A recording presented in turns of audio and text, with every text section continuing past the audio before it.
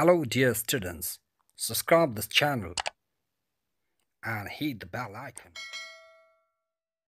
A humble request to all my dear students. It's my humble request to all my dear students to watch this video online. It really takes me more than a week to study the chapter, type summary, record the video and editing. I really appreciate your likes, comments and watch time as well. If you directly download my video, I won't get likes, comments and online watch time. My hard efforts to support you become useless because the video won't get views and ranking.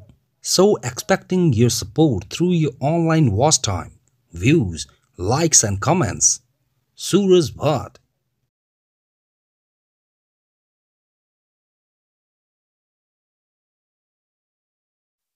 Let's start.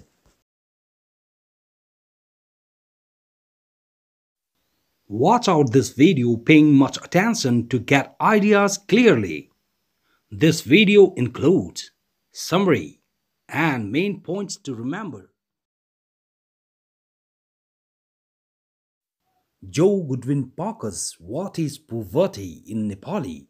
Compulsory English, Class 11, New Course.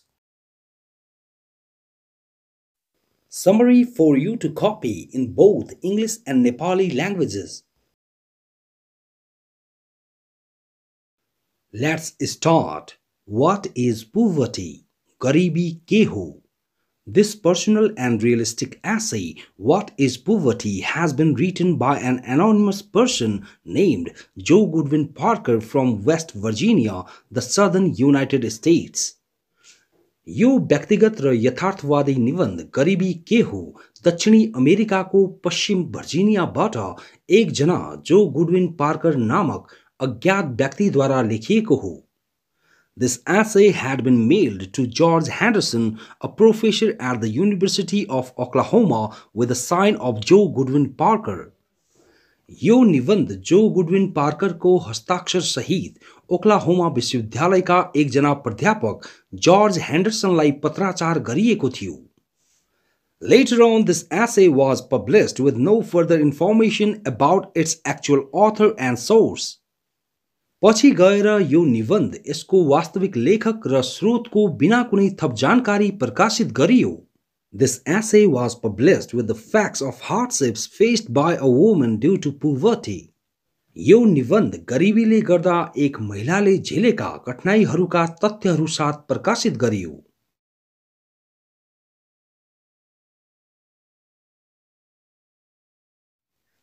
Here in this essay, we find the writer's painful experiences due to her poverty.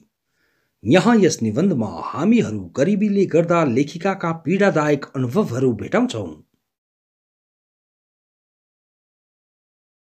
She has explained her miserable experiences from childhood to adulthood, where she has experienced various hardships in her life. उहाँले आफ्नो बाल्यकालदेखि वयस्ककालसम्मका दयनीय अनुभवहरू व्याख्या गर्नु भएको छ, जहाँ उहाँले आफ्नो जीवनमा अनेकौं कठिनाइहरूको अनुभव गर्नु भएको छ. In her essay, she has talked about various aspects of poverty. आफ्नो निबन्धमा उहाँले गरिबीका अनेकौं पक्षहरूबारे कुरा गर्नु भएको छ. She has given a real and graphic account of what is being poor actually means on a daily basis. उहाँले दैनिकी आधारमा वास्तविक अर्थमा गरिब हुनु के हो भन्ने एक वास्तविक र चित्रात्मक लेखा दिनु भएको छ. According to her, the poverty is more ugly, cruel and devastating than it is shown in the newspaper. उहाँका अनुसार गरिबी समाचार पत्रमा देखाएको भन्दा ज्यादै भद्दा, निर्दयी र पतनकारी हुन्छ. She has defined poverty as a lack that is living without hope, better foodstuffs, medicinal care, proper sanitation and education. उहाँले गरिबीलाई एक कमी झैं परिभाषित गर्नु भएको छ, जुन आशा, राम्रो खानेकुराहरू, औषधि हेरविचार, उचित सरसफाई र शिक्षा बिनाको जीवन बाँच्नु हो. It is like an acid that destroys pride, honor, health and future. यो एक तेजाब जस्तै हो जसले घमण्ड, प्रतिष्ठा, स्वास्थ्य र भविष्य नाश गर्दछ। Parker's main purpose is to show how shameful, humiliating and disgusting it is to be a poor. पार्करको मुख्य उद्देश्य एक गरीब हुनु कतिको लज्जास्पद, अपमानित र बकवास हो भन्ने देखाउनु हो। She wants to draw the reader's attention towards the pathetic state of the poor people. वहाँ पाठकहरूको ध्यान आकर्षण गरीब मानिसहरूको दयनीय अवस्थातिर गराउन चाहनुहुन्छ। She wants her readers to know about poverty without showing pity over her. वहाँ पाठकहरू वहाँप्रति दया नदेखाई गरिबीको बारेमा थाहा पाउन् भन्ने चाहनुहुन्छ। Poor people have to live restless life looking at the dark future of their children. गरीब मानिसहरूले आफ्ना बालबालिकाहरूको अन्धकार भविष्य हेरी आरामविहीन जीवन जिउनु नै पर्ने हुन्छ।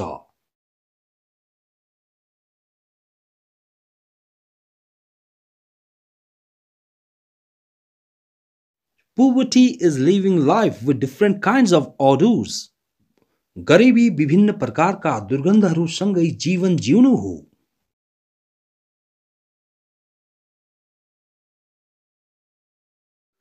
Different kinds of odors like odor of urine, sour milk, mattress, spoiling food, garbage, etc. always remain with poor people.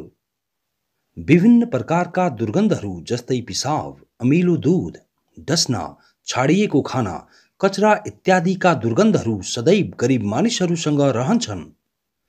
To get rid of all these kinds of odors, money plays a vital role. यी सम्पूर्ण किसिमका दुर्गन्धहरूबाट छुटकारा पाउन पैसाले एक महत्त्वपूर्ण भूमिका खेल्दछ। According to the writer, after her last baby's birth, due to the lack of proper diet, a bad case of worms seen within her. लेखिकाका अनुसार उहाँको अन्तिम बच्चाको जन्म पश्चात उचित आहारको कमीले गर्दा उहाँमा जुकाहरूको नराम्रो मामिला देखा पर्यो। She suffered from chronic anemia. वहाँ दीर्घकालीन रक्त अल्पताको शिकार बन्नुभयो। The doctor advised her for operation, but she listened to the doctor's words politely. डाक्टरले उहाँलाई अपरेसनको सुझाव दिनुभयो तर उहाँ नम्रतापूर्वक डाक्टरका शब्दहरू सुनिराख्नुभयो। She says that the lack of money makes people listen to others' words politely. उहाँ भन्नुहुन्छ कि पैसाको कमी मानिसहरूलाई अरूहरूको शब्दहरू नम्रतापूर्वक सुन्ने बनाउँछ। Once she left her children under her mother's care. एकपल्ट उहाँले आफ्ना बालबालिकाहरूलाई आफ्नो आमाको हेरविचारमा छाड्नुभयो। But when she returned home, she found her kids in a very pitiable condition. तर जब उहाँ घर फिर्ता आउनुभयो, उहाँले आफ्ना बालबालिकाहरूलाई एक ज्यादै दयनीय अवस्थामा भेटाउनुभयो। Her youngest son was covered with fly specks and his diaper hadn't been changed since morning. उहाँको कान्छो छोरो झिङ्गाले छोपिएको थियो र उसको डाइपर बिहानदेखि बदलिएको थिएन। Her next kid was playing with broken glasses and the oldest son was playing alone at the edge of the lake. उहाँको अर्को छोरो फुटेका काँचहरूसँग खेलिरहेको थियो र उहाँको जेठो छोरो एक्लै तालको किनारमा खेलिरहेको थियो।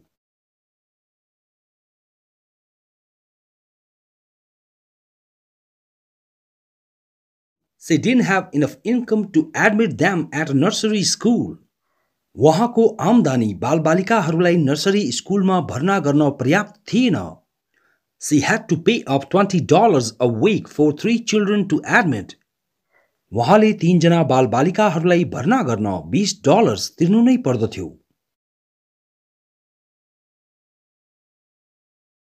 But her income was only $22 a week then.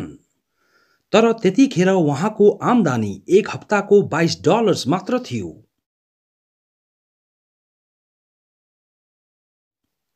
For the sake of children's care, she decided to quit her job. बालबालिकाहरूको हेरविचारका निम्ति उहाँले आफ्नो जागिर छाड्ने निर्णय गर्नुभयो। Her economic status was too poor so that she couldn't do her operation in time. उहाँको आर्थिक अवस्था साह्रै नराम्रो थियो त्यसकारण उहाँले आफ्नो अपरेसन समयमा गर्न सक्नु भएन। She used to give cornbread without oil as a breakfast to her kids. उहाँ बिना तेल मकै पिठोको रोटी आफ्ना बालबालिकाहरूलाई खाजाको रूपमा दिने गर्नुहुन्थ्यो।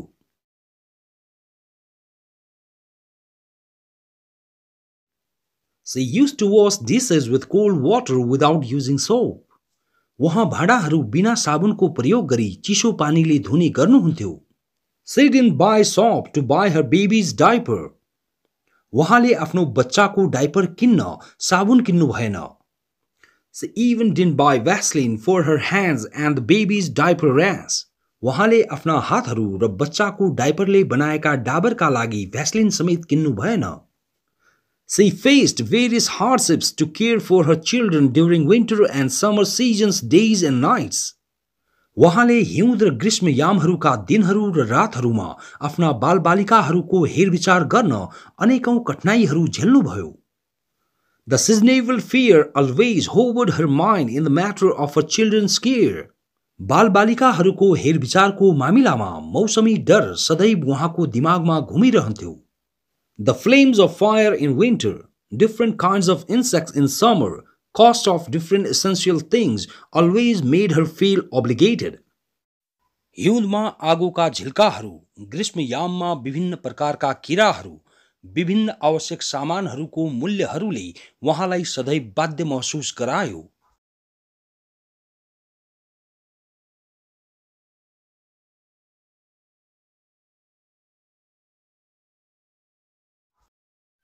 She visited various government and private agencies to ask for help but did not find the right person to help her.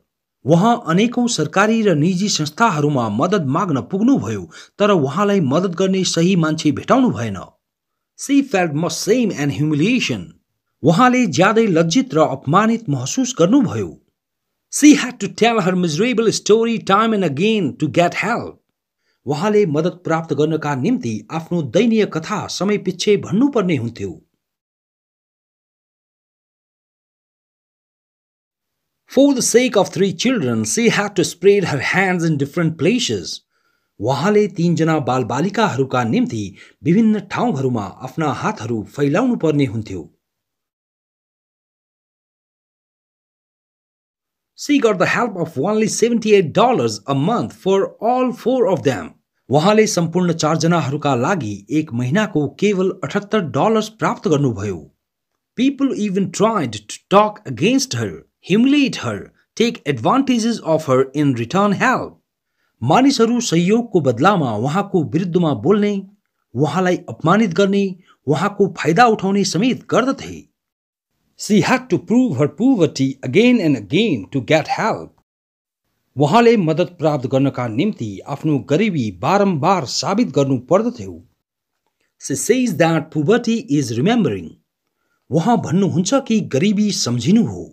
She remembers her school days where she wasn't treated well due to her clothes and smell. उहाँ आफ्नो विद्यालयका दिनहरू सम्झिनुहुन्छ जहाँ उहाँलाई उहाँका लुगाहरू र बास्नाले गर्दा उहाँसँग राम्रो व्यवहार गरिदैन्थ्यो। Her mother even lied about her pregnancy to the attendance officer expecting for some help and her job. उहाँको आमाले हाजिर जाँच्ने अधिकारीलाई केही मद्दत र उहाँको जागिरका लागि उहाँको गर्भावस्था बारे समेत ढाँट्नुभयो। She had all the things for a time after her marriage. उहाँको विवाह पश्चात एक समयका लागि उहाँसँग सम्पूर्ण कुराहरू थिए। But poverty broke her relationship. तर गरिबीले उहाँको विवाहको सम्बन्धलाई टुटाइदियो। Parker had 3 children. पाकरका 3 वटा बालबालिकाहरू थिए। Her husband left her due to poverty. उहाँको श्रीमानले उहाँलाई गरिबीले गर्दा छाड्नुभयो। He lost his job. उहाँले आफ्नो जागिर गुमाउनु भयो। He didn't have a regular job either. उहाँको एक नियमित जागिर पनि थिएन। He left all of them due to the burden of the family. उहाँले ती सम्पूर्णलाई परिवारको बोझले गर्दा छाड्नुभयो।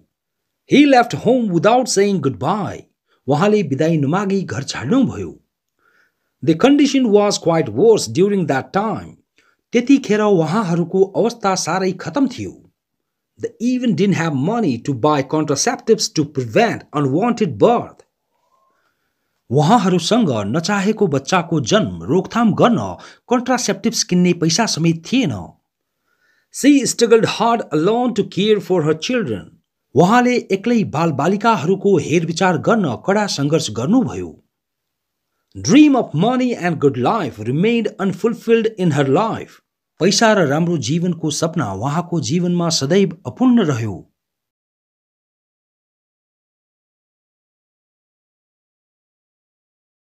Now points to remember. सम्झिनु पर्ने बुदाहरू.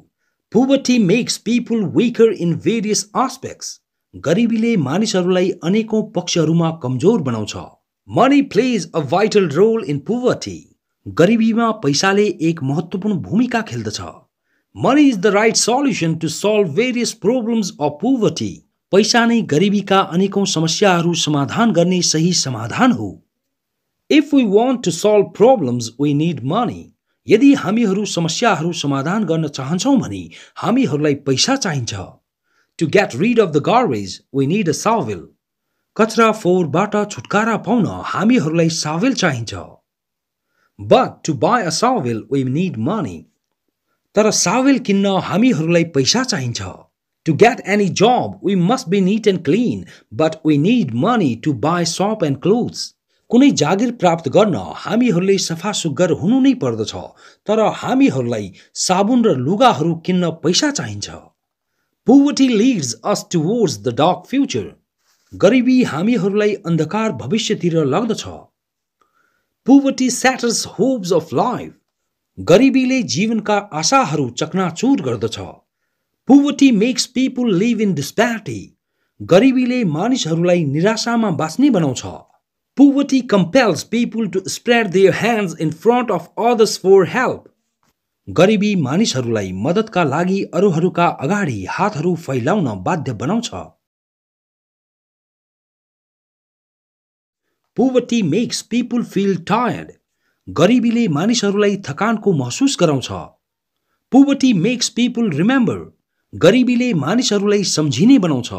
Poverty makes people awake in nights. गरिबीले मानिसहरूलाई रातहरूमा बिउझिने बनाउँछ. Poverty is an acid that destroys pride. गरिबी एक तेजाब हो जसले घमण्ड नाश गर्दछ. Will be continued. Short summary with questions and answers from the book in the second part of this video. Suraj Bhatt.